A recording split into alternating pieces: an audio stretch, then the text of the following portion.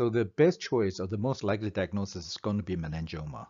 So let's look at some of the features that makes meningioma the best choice among other answers in this case. First of all, you can clearly see there's a homogeneous enhancing lesion in the spinal canal. Then your first task is to decide, is it intradural or extradural? If it's intradural, is it extramedullary or intramedullary? In this case, you can see the lesion clearly is inside the thecal sac, so intradural, but it's outside of the spinal cord. You can see that the mass is on one side, the spinal cord is being pushed to the other side, and in this case, you can see the spinal cord is severely compressed. So it's an intradural extramedullary lesion. For the differential diagnosis of that, intradural extramedullary neoplasm, the top two is going to be meningioma versus nerve sheath tumor. So either schwannoma versus neurofibroma. But what makes meningioma a better choice in this case compared to, say, schwannoma? You can also see there's a dural tail.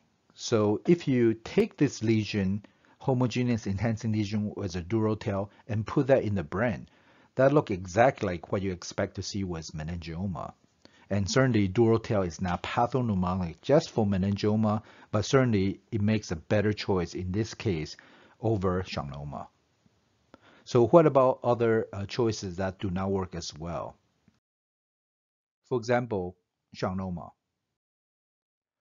On board exam, there are some features that would make me pick schwannoma or neurofibroma over meningioma. On T2-weighted sequence, schwannoma or neurofibroma tend to be relatively bright compared to meningioma. And also, if I see cystic degeneration, that tend to occur with schwannoma as opposed to meningioma. And lastly, if I see a classic dumbbell shape, there's an intra-spinal component with expansion of the neuroforamen and expansion into the extraforamen zone, this dumbbell shape. And that's really good for schwannoma and not so good for meningioma. For choice C and D, hopefully you can eliminate them based on their location. As you know, ependymoma or astrocytoma are intramedullary lesion, so it doesn't fit in this case. So for choice E, metastasis, certainly I cannot look at this and say this absolutely cannot be metastasis. There's always a possibility.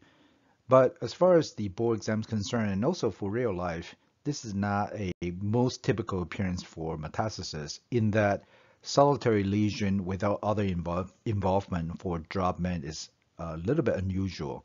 And typically, I would expect to see other signs of leptomeningeal disease, such as sugar coating around the PO surface. So I would not pick metastasis over A or B in this scenario. Again, if you have any questions, please let me know. Good luck on your exam. Thank you.